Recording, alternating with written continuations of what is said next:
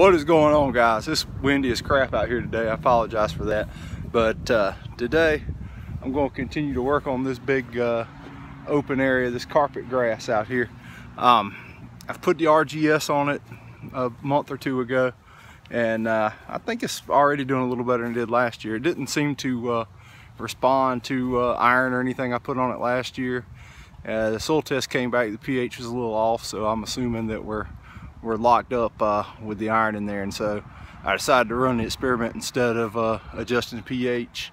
Just run the RGS and see if that would open it up a little bit. I've been waiting on it to green up, but today I'm going to go ahead and fertilize it, and I'm going to put Air-8 on it. I'm going to show you a little close-up on the grass real quick. Starting to fill in. We got this little crusty layer on it, but there's some good black stuff under there. And it's moist, it's real damp out here. I'm hoping that the Air-8 will kind of open us up and make it perk a little better. I think that little clip and thatch layer deal will wear off pretty quick. But I'm going to show you the Air-8. I'm going to go out with a liquid fertilizer. It's got a lot of miners in it. I'm going to show you what we're going to do. All right, came up here out of the wind, but now the light's weird.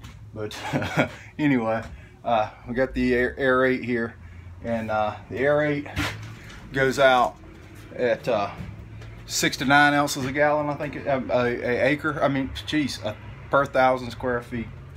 But we're gonna go ahead and mix an acre load here because we definitely have at least that much to cover. So back to my handy mathematical board here. So we're gonna round up. We're gonna say there's 44,000 square feet. Really, you could do 43.5 if you want to be precise, but times a 6 ounce application rate. So we're going to need 264 ounces of Air-8 for a gallon. It's 128 ounces in a gallon. So we're going to need a lot of Air-8. Go out with this liquid fertilizer. I've been using this a little bit in different ratios, but this is a 10-8-8, which I think will be pretty safe for this carpet grass out here. I don't know hardly anything about carpet grass, but I know it's real sensitive to herbicides, and it's probably going to be real sensitive to nitrogen as well. But this, I want to use this because it's got the good ammoniacal nitrogen in it, the plant available potassium. It's going to go in quick, and it's got just kitchen sink miners. It's got all the miners in it, including iron and molybdenum. I don't know what that does, but it sounds important. But the fertilizer here is real concentrated, and it only goes out at a quart per acre. So that's a good economical fertilizer for you. But we'll get to it, man. We're gonna spray this stuff down. I'm gonna keep you updated on how it works out. So far, pre-emergent in the early spring, the RGS application in the spring. And now we're gonna go on down with a little liquid magic, some fertilizer and some Air-8. All right, I'll keep you posted.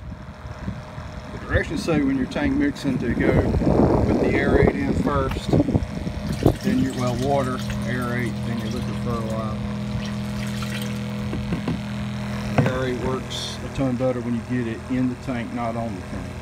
Just a helpful hint. I'm letting that mix in the tank a little bit before I get started, but whenever you're combining two things, if you're not sure how they're going to get along together, it's a good idea to do a jar test. And all that means is just get you a beaker like this one here, and pour you a little stuff in it of each one and some water, and mix them together and see how they react to one another. I've only had one thing that the RGS didn't seem to get along with, and it was a fertilizer with a lot of iron in it. I might have put them in my backpack sprayer, and I think I might have put them in backwards. I don't know if that made a difference or not, but the directions from Greene County say put your humic stuff in first, then go with whatever you're going to add to it. But you can jar test if you're not sure.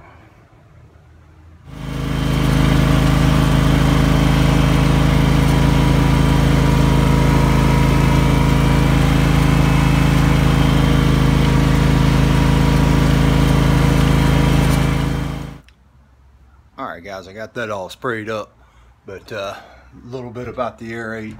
The way it, my understanding is how it works, is it's got the potassium hydroxide in it.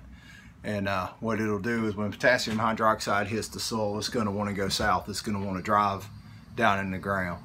So it's going to take those little microscopic pieces of that lignardite in that humic acid, and it's going to drive it down in the ground and leave little porous holes for roots to follow and the air and water to get in. That's just a little bit about what I figured out about Air-8 so far, and we're gonna do some things to this spot out here and keep it monitored, and I'll keep y'all posted. Hopefully we'll make it green and pretty and get this grass growing. I'd love to blow it up and just plant Bermuda grass out there, but I don't think that's on the list of options. But anyway guys, I appreciate you watching, so hit that like button, subscribe, give me any comments. I like to know what you're thinking and what you're out there doing.